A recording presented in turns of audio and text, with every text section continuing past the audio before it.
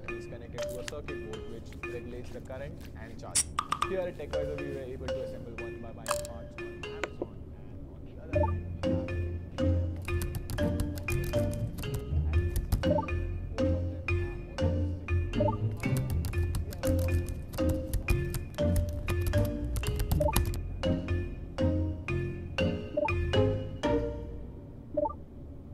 Now, Zoom is the most popular video conferencing app which lets you create and host meeting online. It's the most downloaded app in India, and even in US and UK and everywhere it's trending.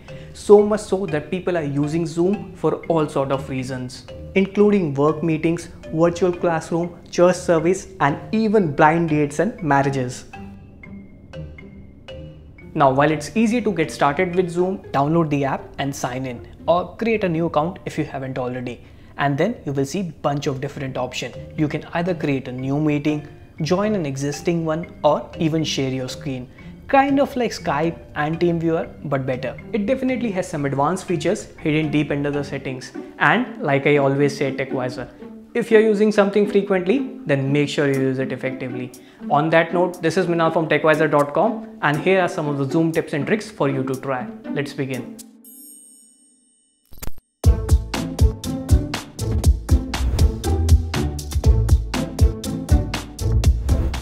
Similar to the beauty face mode on most Samsung and Xiaomi's cameras, Zoom also offers touch-up my experience, which basically smoothens out your skin and removes marks and blemish. Check this out. Here's how it shows before and after enabling this feature. Not a vast difference, but it definitely makes you look a little better. So to activate it, open the Zoom app and on the home page, click on the gear icon to bring up the settings. From here, select the video settings and turn on Touch Up My Experience.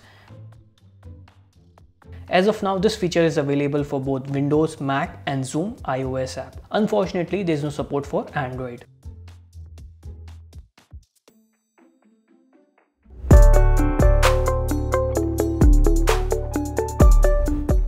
So Zoom has this fun little option that lets you change your messy room background to any image or even a video. Let me give you an example. So here is a regular background and this is the one with virtual background. You can either choose from the default background images provided by Zoom or upload a picture of your own. It's basically like a green screen but without the green screen. So to set it up, open the Zoom app and then click on settings and then choose virtual background. Here you can either use the default background images or even upload one from your computer. But here's a dirty little trick that don't tell people TechWiser told you. So if you're attending a group meeting with hundreds of people, you can replace your own image with a video in a loop or a PNG of you constantly paying attention to the screen. It's kind of popular on Twitter these days. However, this feature will require you a premium of $50 per month, but thankfully there's a 30-day free trial which will be enough for the lockdown. Let's hope it doesn't get extended.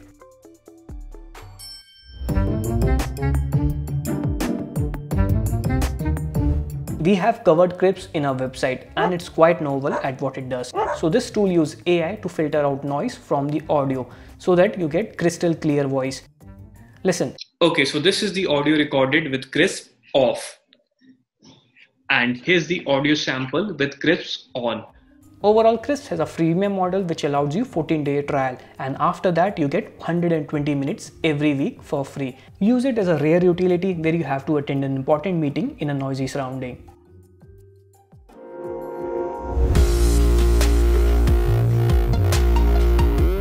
Now, if you have attended a group call, you will know how messy it can get when everyone's mic is on. So the best practice is to keep your mic off unless you are asked to speak. And when you are asked to speak, instead of nervously looking for the microphone button on the screen, you can simply press and hold the space bar to quickly unmute and mute your mic right from your keyboard. So for all you Linux folks, it's Alt-A.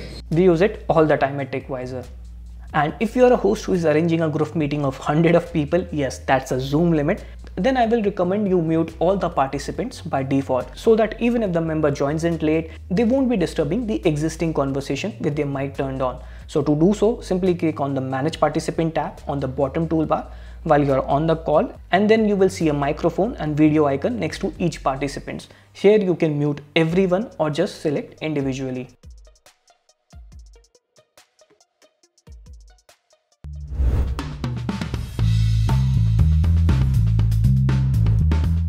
Okay, so what is Zoom bombing? Well, let me explain to you with an example. So when you create a new Zoom account, you're automatically assigned a personal meeting ID. So if I want to have a regular group meeting with Team TechWiser, I can simply share the code with them. This way the team can join in easily every day or every week without having to bug me for the login number each time. However, on the other hand, say if I only want to have a one-time group chat with strangers or general public, then it's not advisable to share my personal meeting ID. And if I do that, then strangers will be able to jump in my personal Zoom calls anytime. And that's exactly what Zoom bombing is. If the host doesn't pick up right settings before video conference, then the strangers have the option to exploit the conference.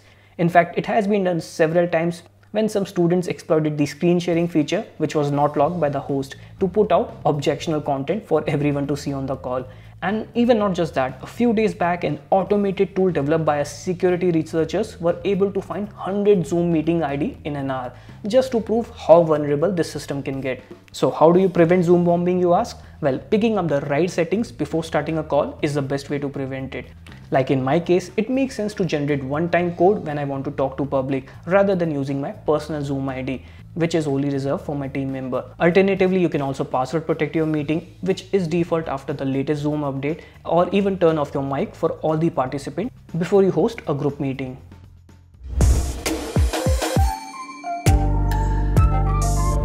So this brings us to our next step. How do you do this thing? Well, if you don't want people to send random files or accidentally start sharing stuff in a group conference, then you can lock sharing. This would disable everyone, including you, from sharing your screen or anything in the meeting. However, on the desktop app, there is an option to disable everyone except the host from sharing anything. You can click on the arrow key in the advanced sharing option and then allow only the host to share media and screen.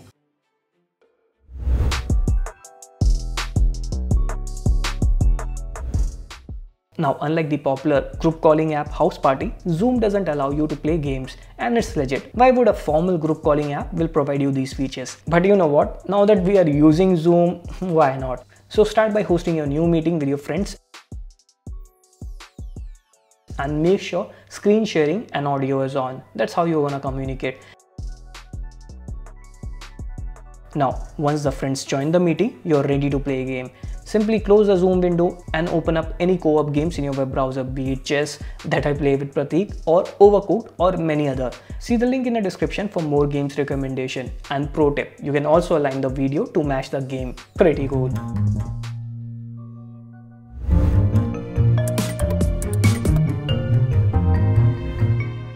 Similar to Skype, Zoom lets you record your meeting on desktop, which comes in handy if you have to document a meeting, save it for someone who didn't attend. So during a call, click on the gear icon on the home screen to bring up the settings, where you will find the recording tab on the left hand side.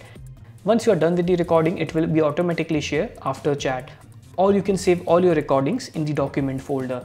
But there are some caveats. For instance, you will be only able to record Zoom meetings if the host, that is the person who is organizing the meeting, gives you permission. So to give permission, you can log into the website and under My Account, select Recordings. This will give you two options, cloud recording and local recording. Now click on the settings on the top right of either of these two options, where you will see the option to give host and participant permission to record locally or on the cloud. However, unlike Skype, recording Zoom meetings on mobile isn't free and you will require a paid subscription, which thankfully does comes with a free trial. So yeah, these were some of the Zoom tips and tricks that you can use while working from home.